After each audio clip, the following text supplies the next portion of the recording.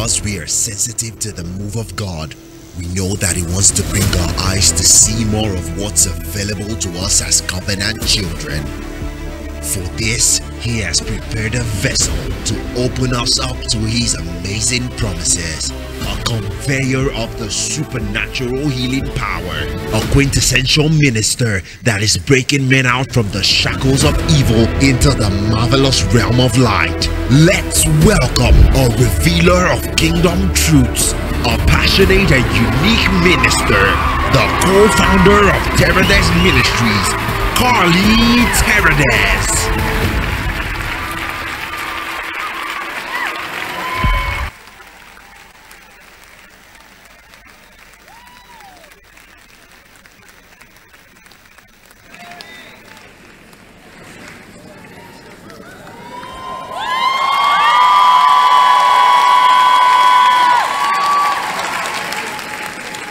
So, plot twist. As you can see, I'm not Carly Terradez. My name's Ashley Terradez. How many of you know God does not serve dessert first?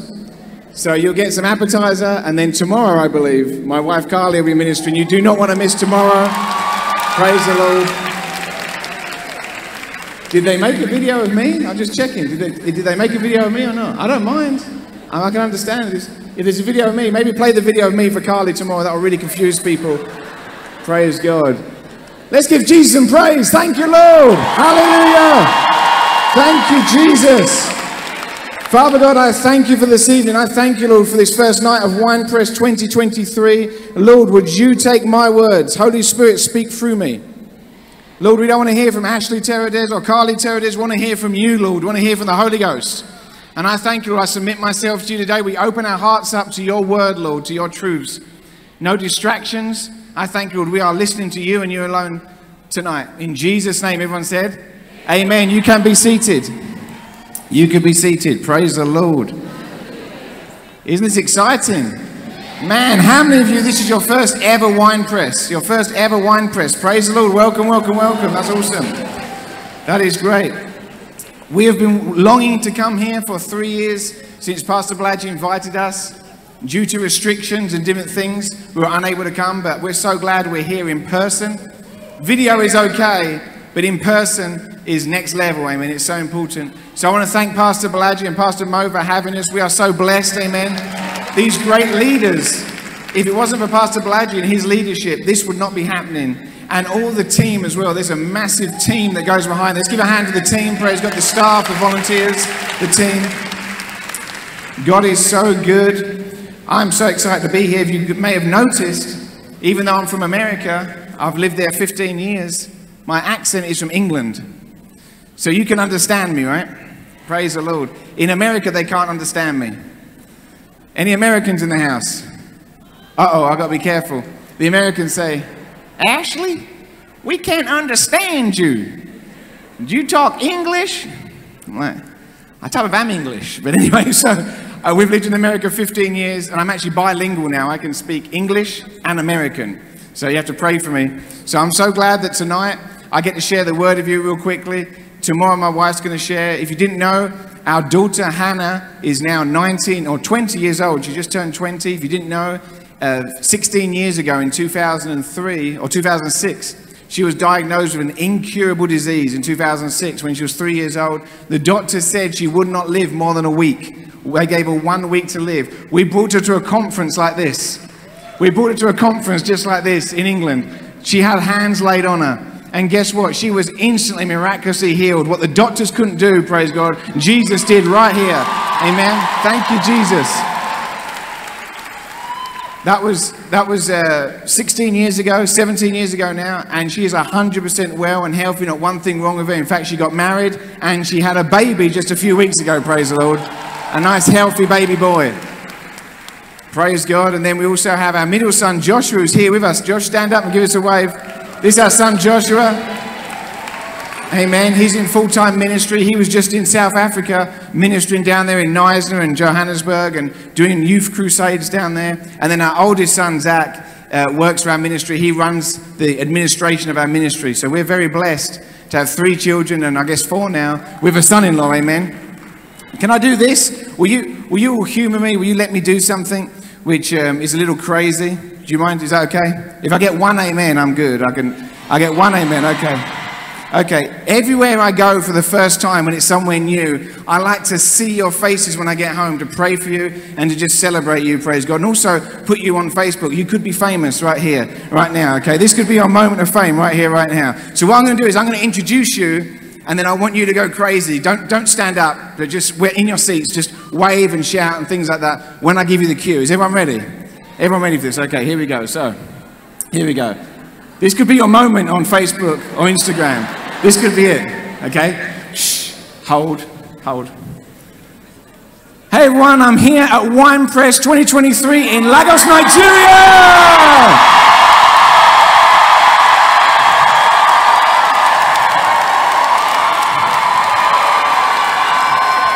You did good, praise the Lord. Maybe our loudest crowd that said that, you know, we do this in England and in America and places like that, and everyone's very reserved. Oh, jolly good. He's taking a video. Oh, very nice. Hello, darling, wave. Yes, we're here. I like the energy here in Nigeria, praise God. I like the energy. You guys are serious for the word of God, amen? You guys are serious for the word of God, so I appreciate that so much. Whoa. Is it my time is up already? No? Okay, just checking.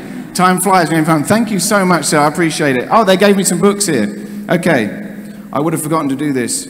These are our books. We brought some books along with us. In fact, we had them printed right here in Nigeria. So these are our books. This is my wife's book.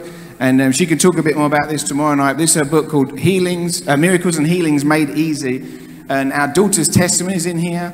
How she was healed of an incurable disease. And also my wife was healed of grand mal seizure epilepsy, an incurable disease. She was on 13 different medications a day. And she was very incapacitated because of that. And she'll tell you her testimony here as well. If anyone needs a healing or a miracle tonight, this book will really help you, praise God. So who wants a copy of this book? Let me give this to someone. Who wants to run this book for me? This guy here in the pink shirt, you look like a good runner. Give that to someone, sir. Just wave your hands up. That's not for you, that's to give away. Give that to someone. And then one more thing real quickly. This is my book called God Wants You Rich. God Wants You Rich. And this is, I'm going to teach a little bit on this tonight. This is the scandalous truth. And my good friend Jesse Duplantis wrote the foreword. He loved it so much. He said, let me write you the foreword. This book will set you free in finances. So give this to someone. Shall I throw it? Give this to someone. You're going to take it or give it away? You give that one away. Come, take a nut, give that away. Give that to someone that far away there. Oh, look at this. I guess if you get here early and get to the front, you get the free stuff. If you're late at the back there, we love you. We have these available. These are available at our bookstore. I believe there's a table somewhere at the back. You can get those if you want to get yourself a copy. We haven't got that many with us, so be quick to make sure you get those, praise God. Turn to your Bibles, grab your Bibles, turn to your Bibles. We're going to look at 2 Corinthians tonight. I believe I have a second session on Friday, so this is going to be more a way of introduction, but I'm excited. I prayed about tonight, and I spent the day praying in the Holy Ghost for you guys. I said, Lord, what do you want me to share with Wine Press 2023? What do you want me to share with the precious people that have traveled a long way to be here?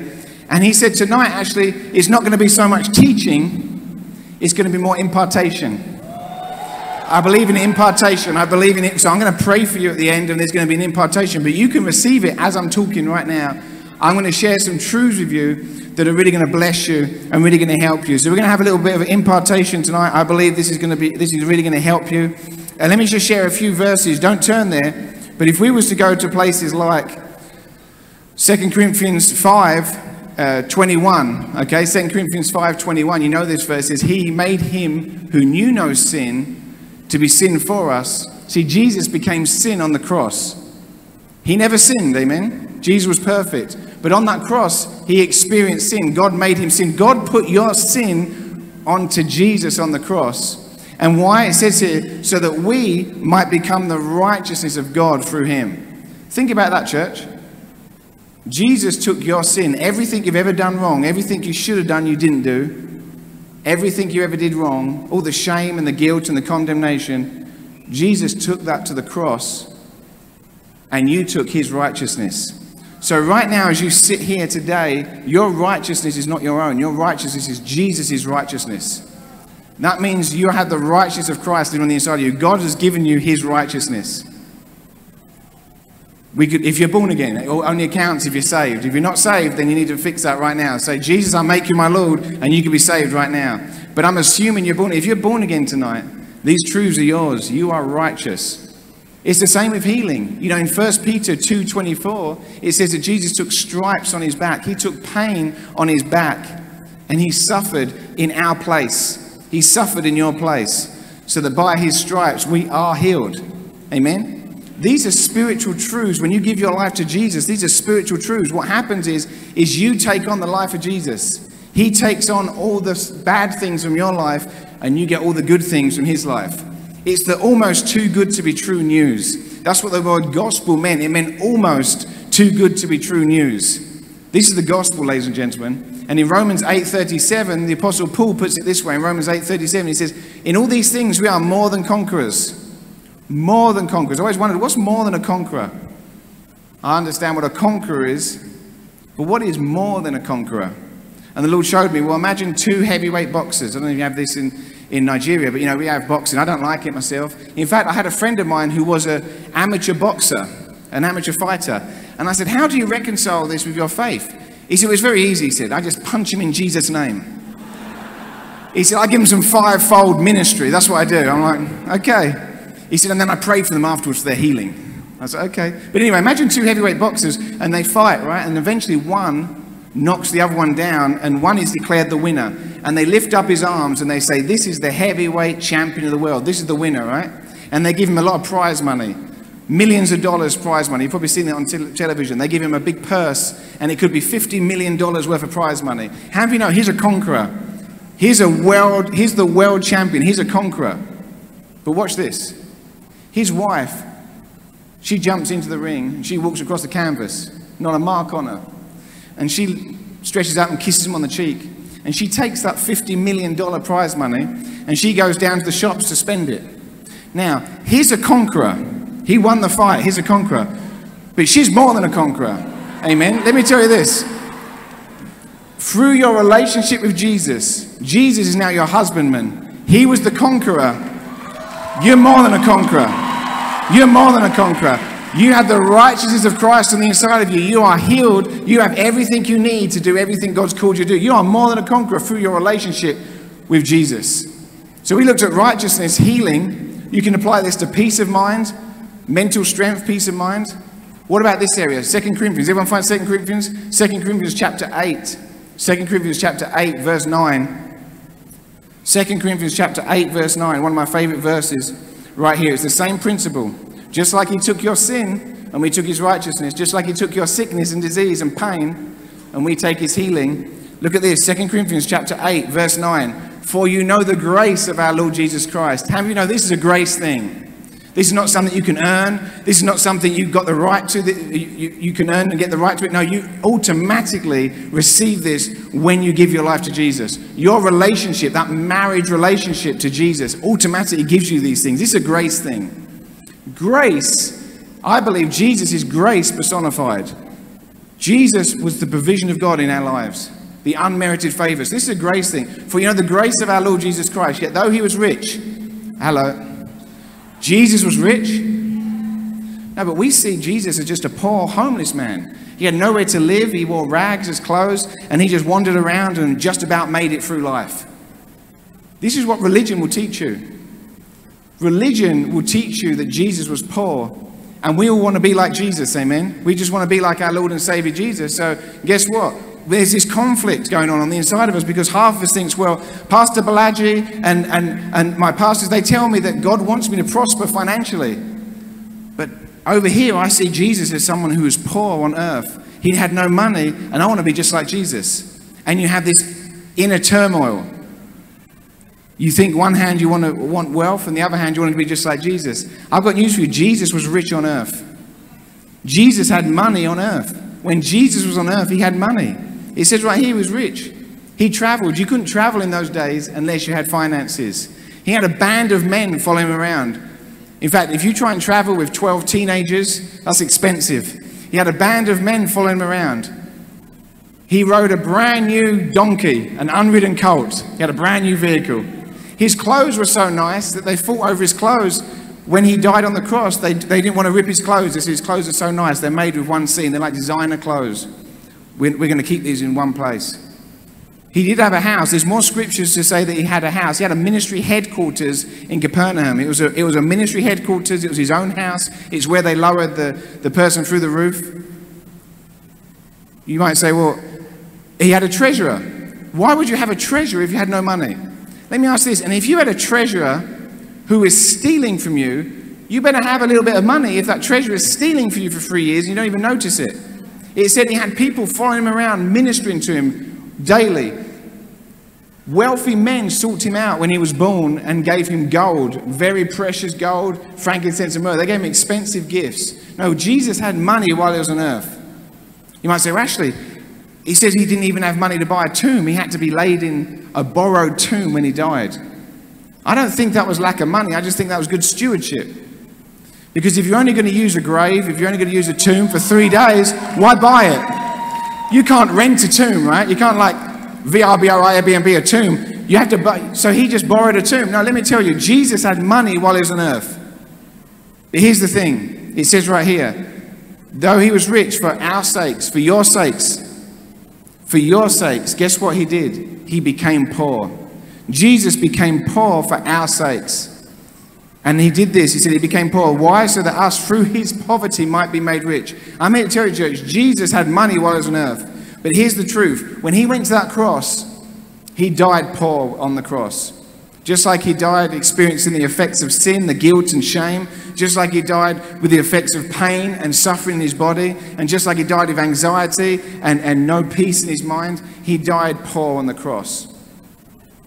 They did a study, what is the worst poverty you can experience in the world? What's the worst poverty you can experience in the world? You know, they said the most extreme poverty a human being can experience is being thirsty and naked.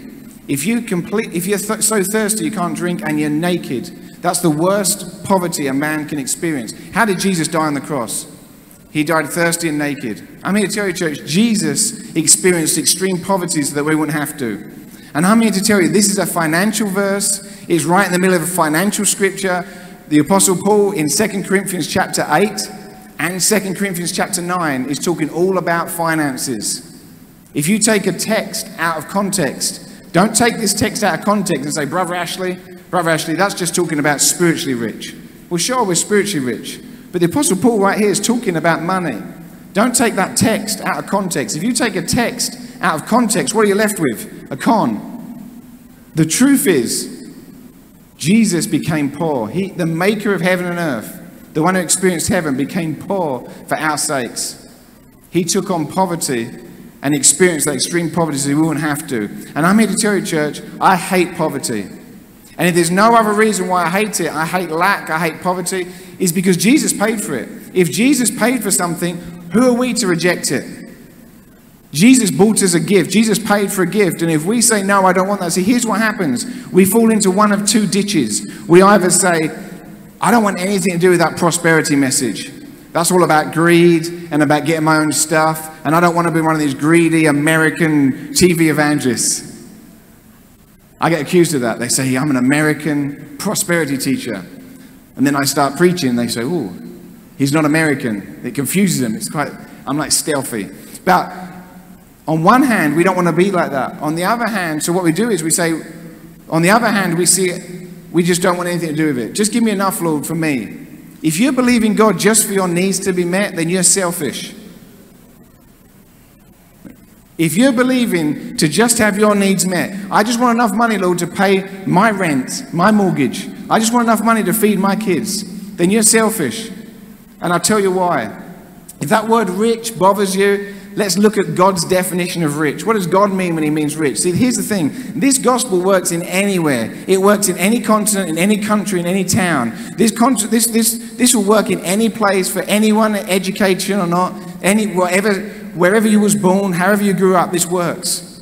This works first down. I know people that were born in extreme poverty and had to sleep on the dirt floor every night, and now they're very, very wealthy, multiple houses, multiple properties, businesses, big givers. This works. I've seen this work in prison cells. I've seen this work on the continent of Africa. I've seen this work on the continent of Asia. I've seen this work in Central America. I've seen this work around the world. I've seen this work with single mothers. I've seen this work with widows. I've seen this work with uneducated people, with educated people. See, the gospel works.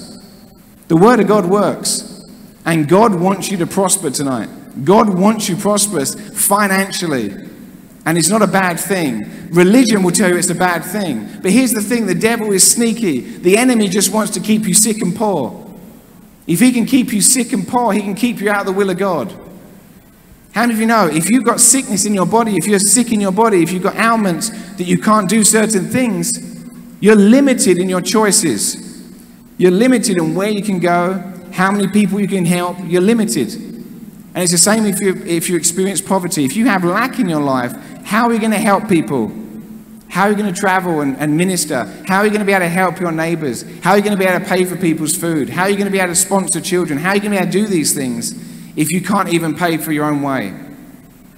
Now, this is no condemnation, but I'm telling you, God has got a better life for us.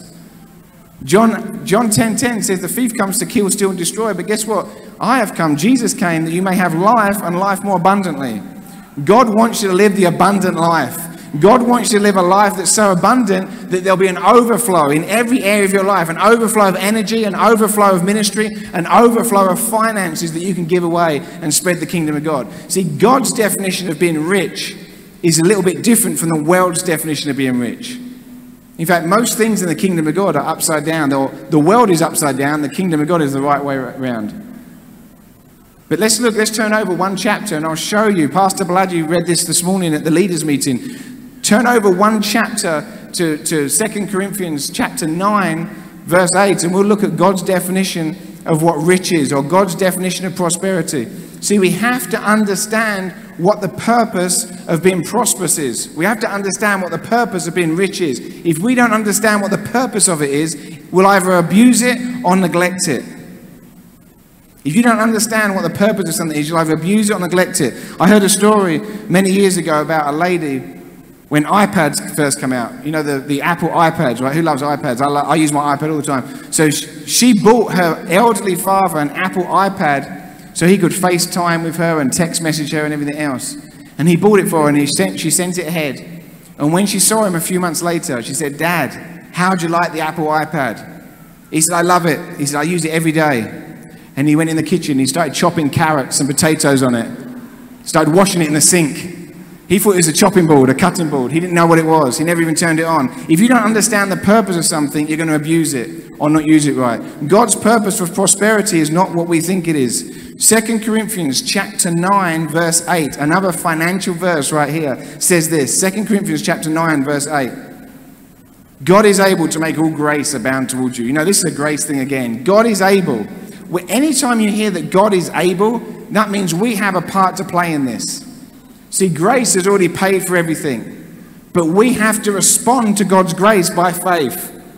God's grace has covered it. God's grace has given you your healing. God's grace has given you peace. God's grace has given you everything you need. But we have a responsibility to respond to his grace by faith. It's our response to God is by faith. So God is able. The question is, are you going to let him? Are you going to be willing? God is able. Are you going to be willing? It says God is able to make all grace abound towards you, that you always have in all sufficiency in all things. God wants you to have all your needs met all the time. All sufficiency in all things, meaning all your needs met all the time. God is a good father, and he looks after his kids. Maybe you've had a good father, bad father, no father. God is a perfect father. You could find the best father on the planet right now. You could find the best parent on the planet. Someone who's just an amazing parent, never gets angry at their kids, just amazing parent. And yet, compared to God, Jesus said they're evil. That's how good God is.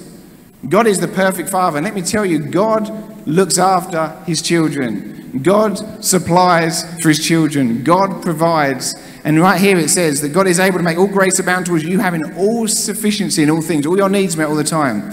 But if it stopped there, It would sound selfish because it's just about us. But it doesn't stop there. He goes on.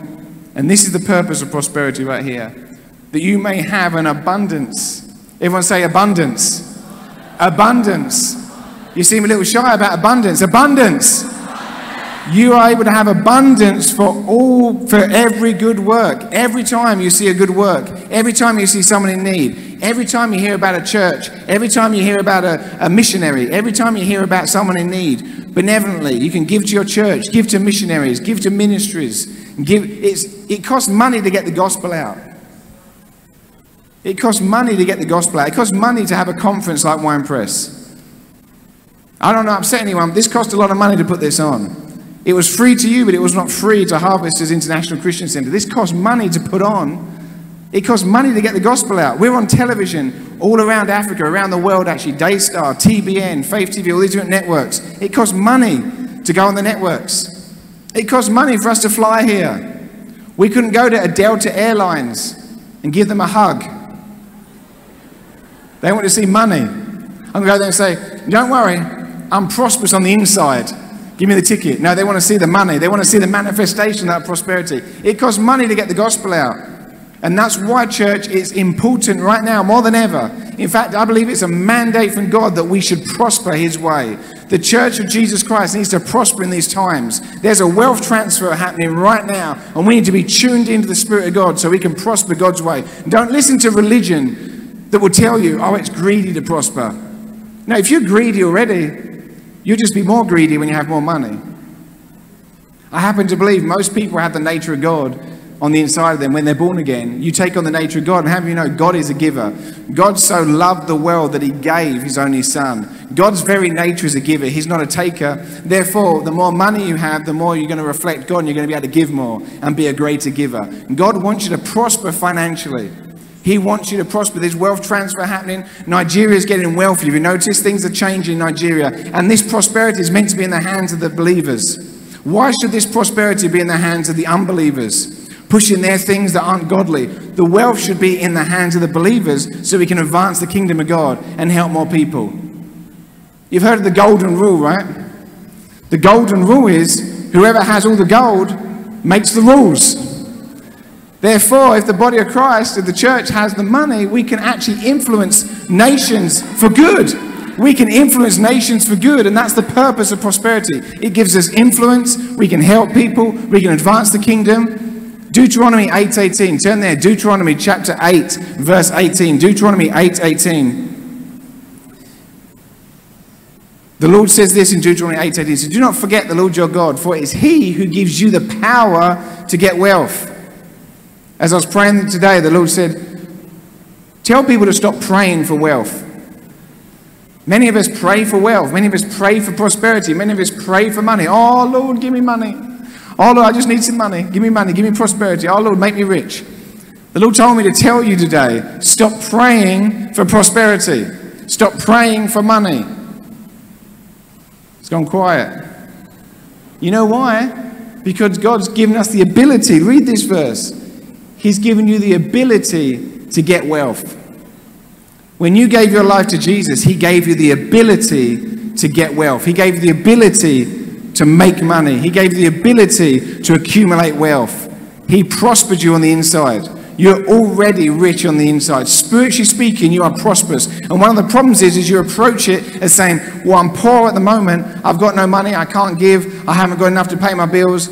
I hopefully, one day I might become prosperous. That's the wrong starting place. The starting place is you are more than a conqueror.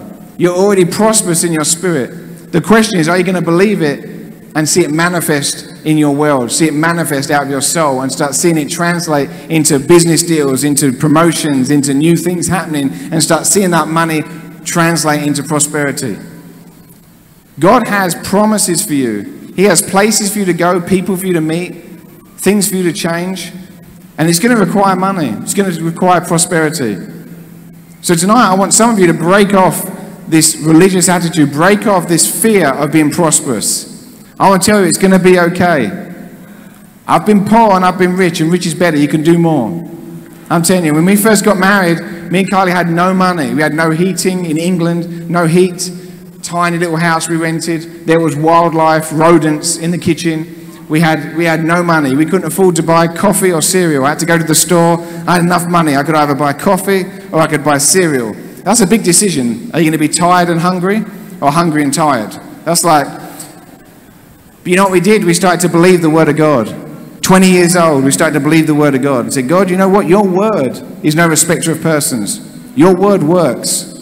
We started following the principles of the word of God, and guess what happened? God started to prosper us. It wasn't overnight. These things don't usually happen overnight. It can. You can have overnight breakthrough. I'm going to pray tonight for overnight breakthrough for you. But a lot of the time, these things are precept upon precept, layer upon layer.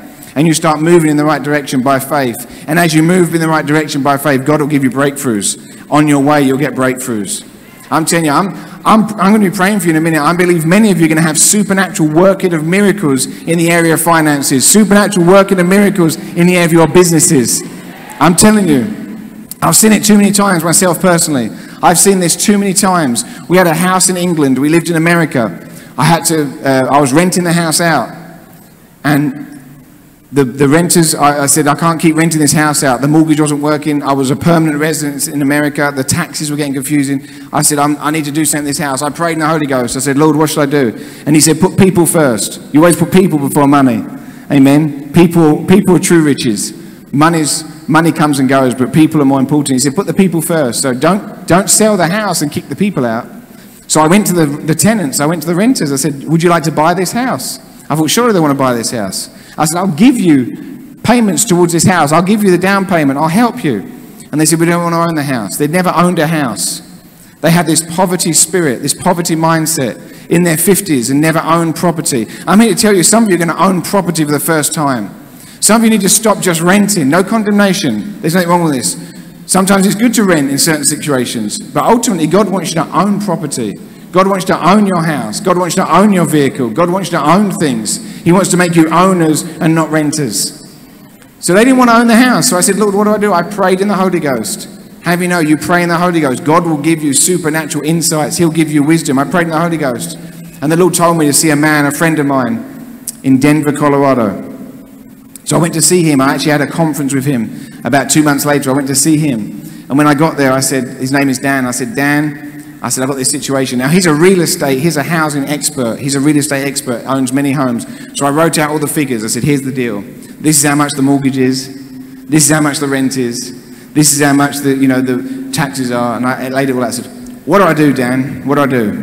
And he looked at it and he scratched his head. He said, I've got nothing. On the inside, I was like, you kidding me? The Holy Spirit has told me you've got my answer. You better think again. And he was like, I've got nothing. On the outside, I was like, no problem, Dan. It's no problem. And I went to my hotel room disappointed that night. But have you know, when the Holy Ghost gives you an answer, you lean on the answer and you put a demand on the answer. And I said, Lord, you told me to see this man. I thank you, Lord, that Dan has my answer. I didn't go and say, well, that didn't work. Prayer didn't work. That praying didn't work. I must have missed it. No, I started saying, Lord, I thank you that Brother Dan has my answer. And I put a demand on the answer. The next morning I see him at breakfast. He runs over to me. He grabs my hand. He said, I want you to meet someone. We're in Denver, Colorado, America. My house is in England, 5,000 miles away, different continent. He said, I want you to meet someone. And he introduced me to this little English lady. Her prayer was this. She had an inheritance come in. She said, Lord, I want to buy a house and I want to be a landlord, but I don't want to rehab a house. I don't want to fix a house up. I don't want to look for a house. I want the house to come to me. I want tenants to be in there. I want renters to be in there already. And I want to spend this amount of money. She told me how much money she wanted to spend. It was exactly what I was selling the house for. Listen, God flew her 5,000 miles around the world to a conference she'd never been to before to do a deal with me. On that one deal, I took that money and I paid off my house in America and could become completely debt-free. Don't tell me God can't do supernatural workings and miracles. The Holy Ghost has answers for you. The Holy Ghost is not just for healing and for meetings. The Holy Ghost is for business. Jesus went to the marketplace and found his disciples. Let me tell you, Jesus was a businessman. God loves business. In Proverbs it says God delights in business done right. God loves business. God loves business done right. It reflects him. In fact, the word worship and work in the Hebrew is the same word. Look it up for yourselves. The word worship and work is the same word, meaning this. Jewish people believe when they go to work, it's a form of worship to God.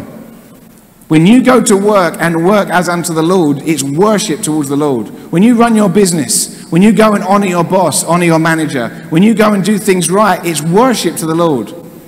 Colossians 3 verses 17 and 23 says, whatever you do in work or deed, do it as unto the Lord. We need to worship the Lord in our businesses. We need to put our businesses under God's authority. You see, Peter had a boat, a fishing boat, and he didn't catch anything. He had a bad day's fishing.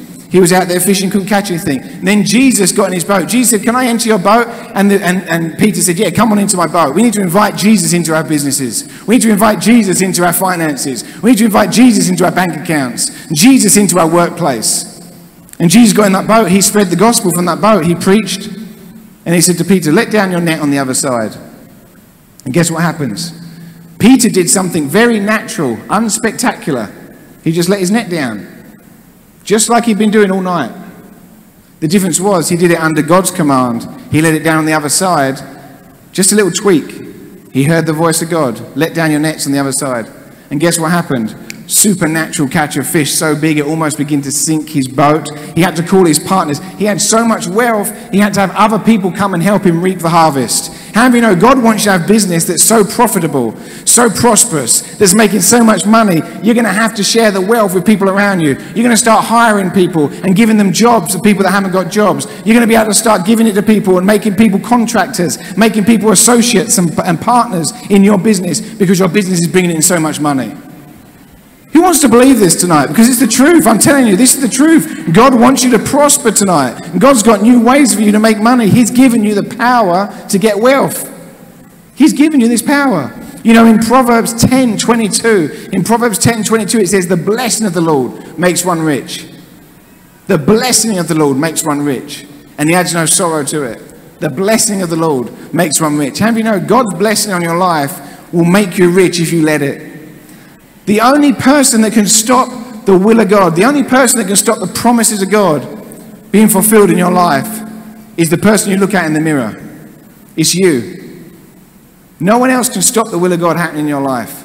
No devil in hell, not your family, not your neighbor, not your boss. No one can stop God's promises in your life except you.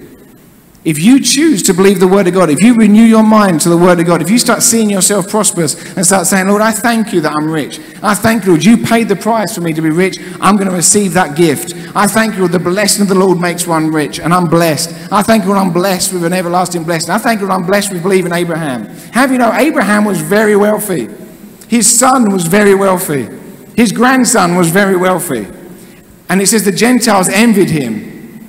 How many of you lately have non-Christians come to you because they're jealous of your prosperity? This should be the normal Christian life. See, there's no lack with God. There's no lack with God. It's a lie. There's no lack of resources. There's no lack of money. There is more than enough for everybody in Nigeria to be multi-millionaires, billionaires. There's more than enough. There's more than enough resources. There's more than enough opportunities. The problem is we walk around and say, well, I never get a lucky break. I'm not like one of those rich people. It's never going to work out for me. That's okay for Brother Ashley. He's English. He lives in America. That's okay for Pastor Bolaji. He has this, that, and the other. It's not going to work for me. And guess what happens? You're going to have exactly what you believe for. You're going to have exactly what you believe for. Or you can change your way of thinking. How can two walk together unless they agree? Amos 3:3. And God's opinion of you is that he's given you the power to get wealth. We better start exercising this, church. God needs you to start getting wealthy. God needs you so he can spread this gospel. So he can. Why did he give you the power to get wealth? Deuteronomy 8:18. Deuteronomy 8:18. So he can establish his covenant. This isn't about us. This is about God establishing his covenant. And he wants to use people like you and me. Doesn't matter how old you are, how young you are. Doesn't matter how educated you are or not. This will work for anybody, anywhere, if you work it. This will work if you work it. God has given you this power. And I happen to believe I'd rather let God be true and every man a liar. So everyone with an excuse that says, I can't become wealthy. What does the word say? Yes, you can. God's given you the provision to do it. God's given you a way to do it. In Proverbs, I believe it's 13:4. Proverbs 10:22 says, the blessing of the Lord makes one rich, and he adds no sorrow to it. Proverbs 13:4 says, the diligent soul will be made rich. There's a diligence to this. It's going to take some diligence. This word rich here used in Proverbs is talking about tangible money, wealth. Every time it's used, it's talking about tangible money, wealth. There's some diligence. You're going to have to be diligent to believe this. You're going to have to be diligent to put your hand to something. God has blessed the works of your hands. But if you're not giving God anything to work with, 100-fold of nothing is nothing. 100-fold of zero is zero. We have to give God something to work with. We can't just sit and pray for prosperity. Like I said, the Lord told me to tell you tonight, stop praying for prosperity and start thanking God for what you already have. Start thanking God that He's made you prosperous. Start thanking God that you're blessed. Start thanking God that you've already got what you need, and go out there and put your hand to something. Deuteronomy 28:8 says He blesses the works of your hands. How many of you get up every morning? You need to be getting up every morning saying, Lord, I thank you that the works of my hands are blessed. I may have a seemingly small job that makes a seemingly small amount of money, but how do you know my hands are blessed? See, Jesus was in the middle of nowhere. It says the hour was late and the place was desolate. He was in a bad place. The hour was late and the place was desolate. And all they had was 5 loaves and 2 fish. That was it. 5 loaves, 2 fish, and 5,000 men to feed. Imagine this scenario. 5,000 hungry men, and all he's got is 5 loaves and 2 fish. How do you know that looks like not enough? Maybe your business looks like not enough. Maybe your job looks like not enough. Maybe what you have in your hand right now looks like not enough. Maybe your bank account looks like it's not enough. But what did Jesus do? He took those 5 loaves and 2 fish, and He didn't complain. He didn't make excuses. He didn't say this isn't enough. He didn't say, what good is this? He didn't say, you kidding me? 5 loaves and 2 fish? There's 5,000 men here. He didn't eat them loaves and fish Himself. Think about this. The disciples were hungry too. They could have eaten those loaves and fish and had themselves a little snack, sustained them. They could have eaten their seed. Now what did Jesus do? He took those loaves and fish. He looked up to heaven. It says He looked up. That word, if you study it out, that phrase, looked up, means He looked into the spirit realm. He looked beyond the natural. Some of us need to look beyond the natural tonight. You need to look beyond the natural circumstances. Jesus looked beyond the natural circumstances. And what He saw was a loving Father who looks after His children. He looked beyond the natural circumstances and He blessed those loaves and fish. He said, thank you, Lord, for these loaves and fish. He blessed them and then He broke them. Then He put some management in place. He put order in place. He said, have them sit down in groups of 50. God will give you a specific plan in business. He will show you what to do, how to do it, who to use, who not to use. He will show you.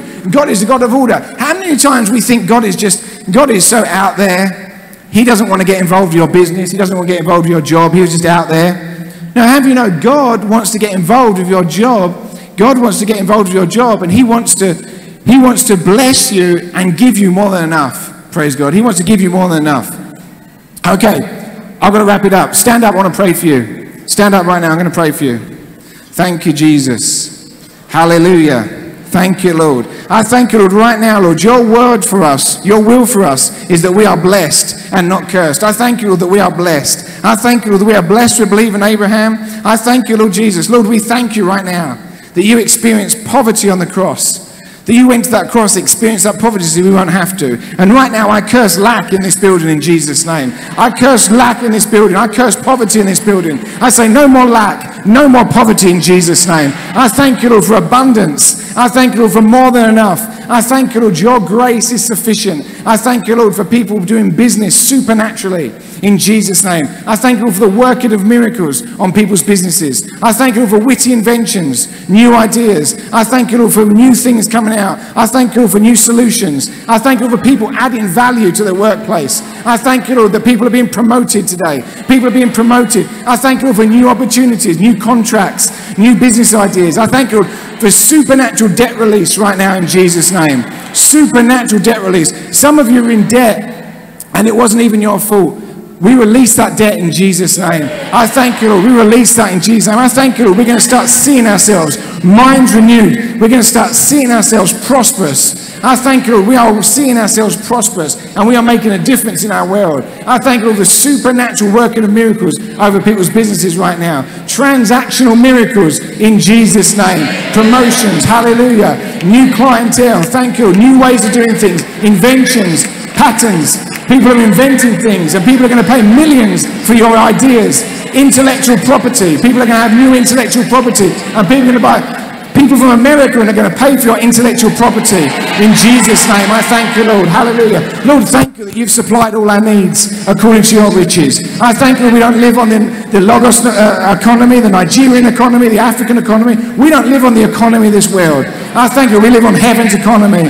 In Jesus' name. Lord, I thank you you've made us rich. In Jesus' name. Receive that in Jesus' name. Receive the riches of God in Jesus' name. Let's give Jesus some praise. Thank you, Jesus. Hallelujah.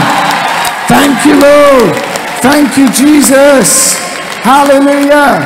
Woo. Praise God. I'm excited. I believe I'll be back Friday. We're going to finish this on Friday. We're going to look into some more practical things Friday. My wife Carly's going to be here tomorrow, I believe, tomorrow night. Bring out anyone who's sick. Anyone needs a healing. Tomorrow night, Carly's going to be praying for the sick. Praise God. So let's give Jesus another hand. Thank you, Lord. Thank you, Jesus.